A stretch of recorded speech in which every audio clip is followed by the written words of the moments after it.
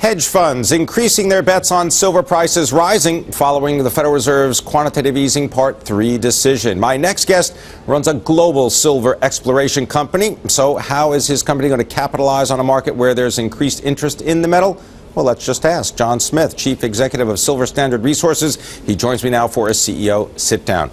John, good to have you with us. Thanks for coming in.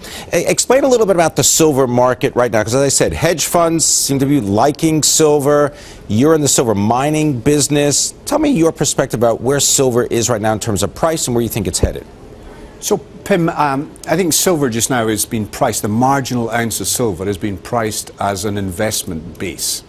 So as we've seen the turmoil within where is the US economy going, where is Europe going, people are going to silver as a hedge against where the world economy is going. So today, silver plays in that space, and that's what's driving the marginal cost of silver and the pricing. All right, so $34 an ounce right now. Yeah, it's about 34 today. Right. So where do you think it continues to go higher? I think the reasons why it's trading where it is and the bias to the upside, absolutely, because it's trading where it is because the world economies from the US to Europe are not fighting. They're not sorted, there's no outcome yet, and therefore that's why silver will continue to do well because of that. All right, let's talk about the company and some of your mining projects. Sure. Let's start in Argentina. Give us an update about the mine in Argentina. This is what, the largest open pit silver mine in the world? So, well, no, it's the largest primary silver mine in Argentina. In Argentina. Certainly. You know, we produce about 8.5 million ounces a year, 8 to about 10 million ounces. Done a lot of work over 2011 about getting the production process sorted out, done a lot about sorting out sales contracts, and really well positioned now, producing quarter-on-quarter results out of the mine. So a large part of the work I did when I came on board in 2008 was really getting that mine stabilized and continually performing to course. We've done that and we've showed the market. So we're in a good position, cashed up balance sheet, and really with a lot of projects to build, it's a great position for me to be in. Now, they obviously operate in other countries in addition to Argentina, for example, Peru. Sure. Talk a little bit about the challenges that you faced working in each of these individual countries and how you surmount some of the issues. Yeah, Pimm, there's not one country that's easy to work in. You have to figure how you work as a business within that country. So Argentina has its uniqueness. But we work, we get products made, we get silver concentrate produced, and we get our money out of the country. In Peru, we're trying to get a project permitted just now. It's about how you do your work with the local communities in and around the mine site. So you really have to pay attention to what matters at a local community level. If you do that right, you will succeed. If you don't, you're going to come off the rails.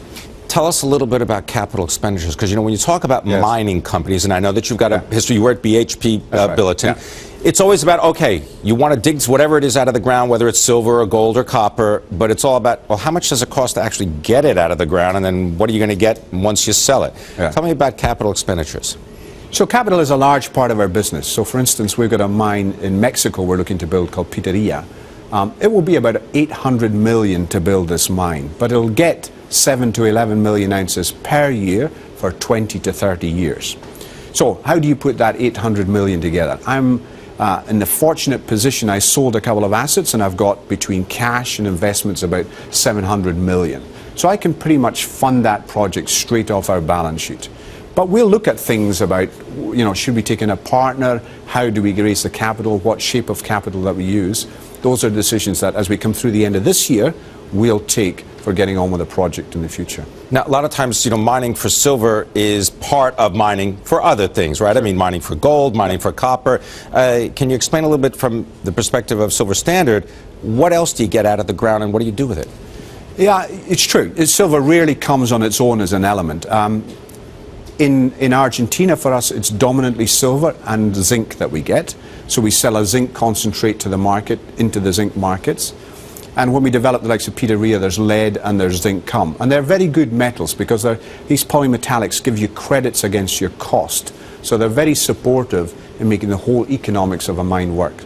So the mines that really work well are the mines that have more than one metal because they get supported in their cost structure and therefore make them more profitable. John, I'm sure you've noticed if you look at any kind of clothing catalog these days, you know, there's always some kind of antibacterial apparel that is available. And that's really a result of using silver in new ways, isn't it? Yeah, it's an incredible metal because it's an old metal, it's been for centuries, right?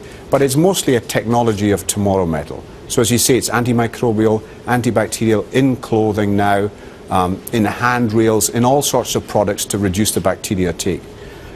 So there's a medical piece to it, and then there's the industrial piece. You know, it's the most conductive metal that there is, and as we all have smartphones and new technology and computer screens, it's a key component of that. So there's a big leverage on the industrial side to silver. I want to thank you very much for joining us. John Smith, thanks very giving much us an update on the world of silver. Silver Standard Resources, always a pleasure. Thanks.